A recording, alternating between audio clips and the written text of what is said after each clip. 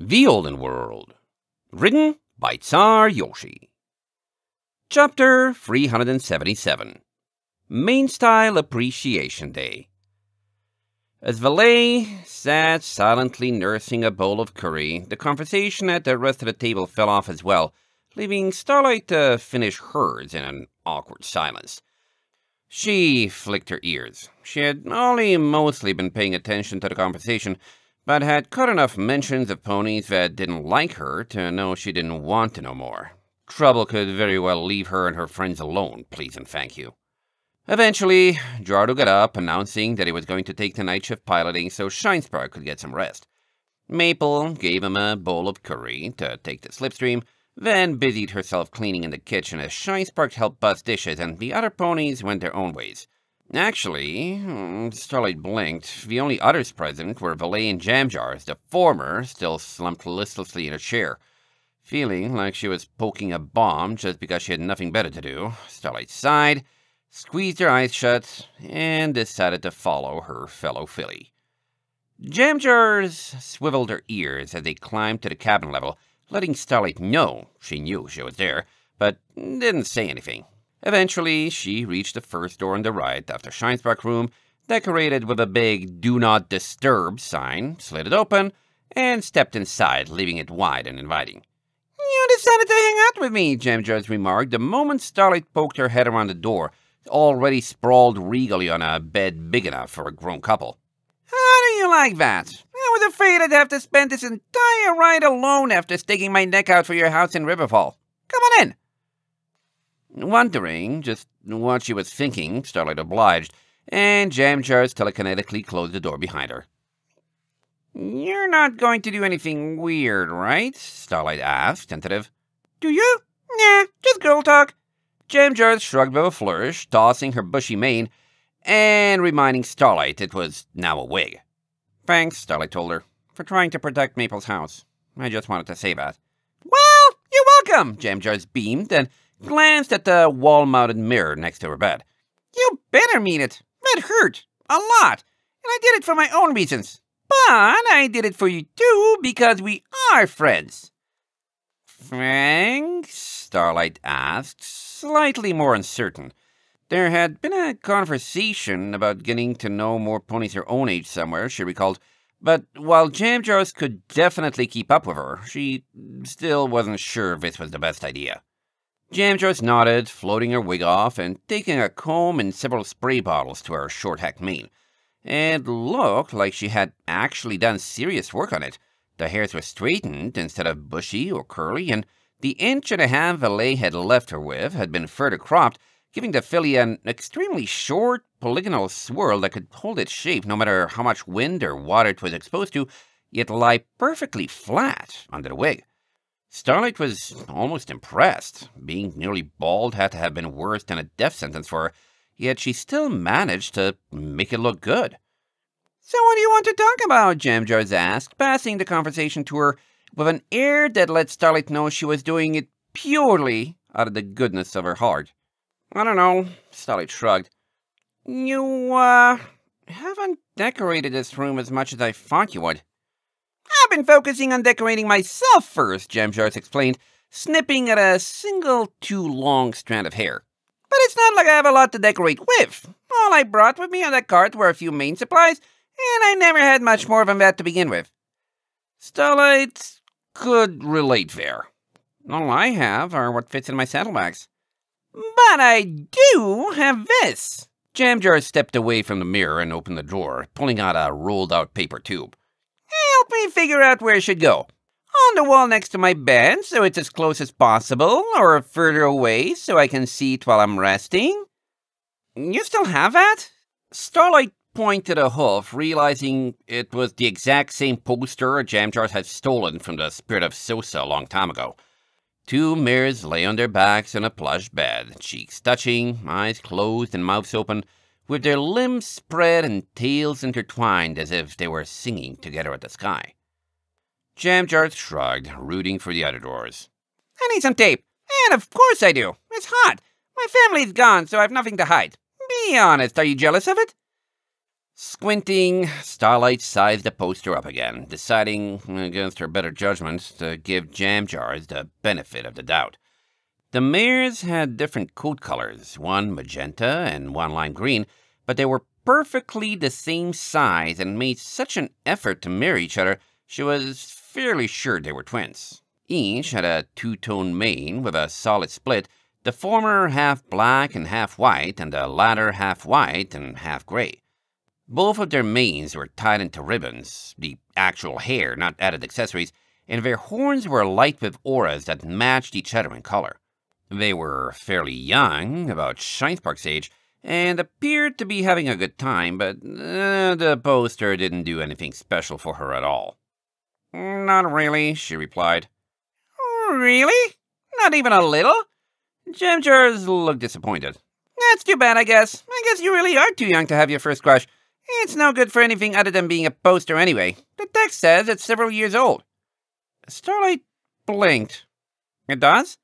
Didn't you read?" Jam Jars poked a hoof at a minuscule line beneath the mare's names. "It's a promotional poster for some concert in a place called Varsidel 6 years ago. That means those two are probably old and gross now, so imagining is all you can do anyway." "Imagining what?" Starlight felt her brow furrow. "That they like you, or are you mare friends? It sounds pointless to me." She gave the pair one more look, and then shrugged. "Ponies can like each other, but why would you like someone who's never heard of you or doesn't even exist?" Jam Jars stuck her tongue out. "It's called a crush, and because imagining is fun. Also, because you have nothing better to do when the only ponies you ever see are your mother and your siblings. Someday, you won't be able to stop thinking about ponies that way, and you'll understand then. Let me know when it happens so we can talk about how hot they are together." Starlight glanced again at the poster. "They kind of look like siblings to me." "It's only gross when it's your own siblings," Jam Jars countered. "Otherwise, it's hot. See? They're hot, and they look like siblings. Case in point. And besides, I want them for me, not each other." Starlight had never had a sibling, or found another pony attractive, and couldn't argue, but Jam Jars' logic still smelled like a fish. "Can we talk about something else?" she complained. "This is really, really weird." "Yeah," Jam Jars agreed. "Like I said, you'll get this when you're older. So, what kind of magic can you do?" "Magic?" Starlight blinked from the sudden topic change, even though she had requested it. She had definitely burned out her horn again, whatever had happened with Hemlock, as it still twinged instead of naturally refilling its reserves like before. Hopefully, it just meant it would slowly recover, and she hadn't lost the tree's blessing forever. Magic that didn't give her a headache was useful to have. She slowly licked her lips, hoping Jam Jars wouldn't pounce if she said she wasn't omnipotent, and hoping she wouldn't ask her to prove it if she said she was. "I can teleport, lift things, make crystals, and feel things for walls," she decided. "But I hurt my horn going after Hemlock and need to let it recover right now." "For more than a day?" Jam Jars looked intrigued. "You should get that looked at. Sounds serious, but that's nice." She glanced regretfully at the wig on her bed. "I can still camouflage myself, but it doesn't work on my mane now that it's separated from me. Never worked on clothes either, so I have to be able to take it off if I go stealthy." She shrugged. "But that's okay, because being smaller is better for sneaking anyway. I bet Valet doesn't like knowing me she did me a favor." "She's not very happy right now." "Stinks to be her," Jam Jars agreed.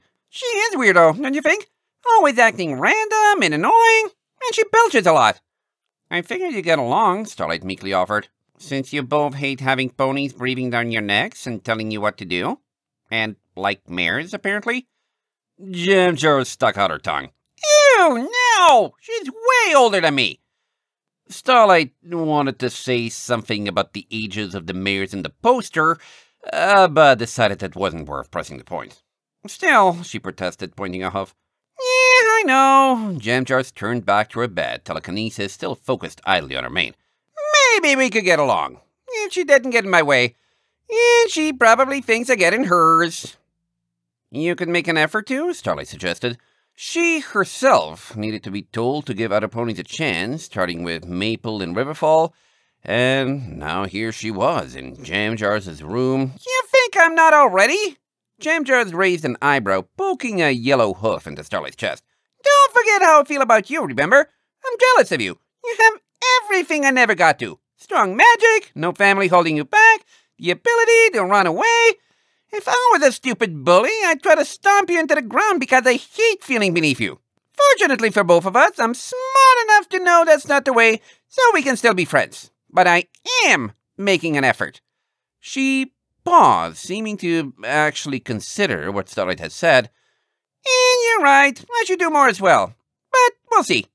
Slightly disconcerted by Jam Jars' frank admissions of how easily she could be a horrible pony, and the implications she actively considered that, Starlight shuddered. Well, she swallowed, you did run away with us just now, and left your family behind. And I think being invisible is pretty strong. Camouflage, Jam Jars corrected. Not as good as invisibility. But yeah, I did. The room was silent for several minutes. Well, if you don't want to talk about my poster, Jam Jars announced, you might want to go find your mom or someone else. Because this is the first time I've gotten to put it up, and you're going to feel really awkward if I zone out and start daydreaming right next to you. Starlight glanced uncertainly at the door. Does that mean I should leave? Jam Jars utterly ignored her, focusing on the poster. You know what would be hot, she asked, if all my family in Arlbo had to be out for the day and Mom hired them as a sitter. No, just the green one. No, both. No, the green one. And she would ask if I was hungry, and I'd ask for a grilled cheese sandwich, and she'd go okay, and be so happy to make me one. She sat up on her hind legs, clutching her forehoofs to her chest. And then she turns the oven on to cook with, and standing in front of it is hot, so she gets sweaty and her mane falls apart. And she's like, oh no, my mane! Can you please fix my lovely ribbon for me so I don't have to stop making you the sandwich? So I'd get to stand beside her and hold her mane together in my telekinesis. But I don't have my bobby pins to stop it from falling apart, but I can't go get them without abandoning her. Starlight backed away in concern from Jam Jars' delirious expression. She was almost positive the filly was messing with her on purpose, but definitely agreed this wasn't something she wanted to stay for. Instantly, she vacated the room. End of chapter 377.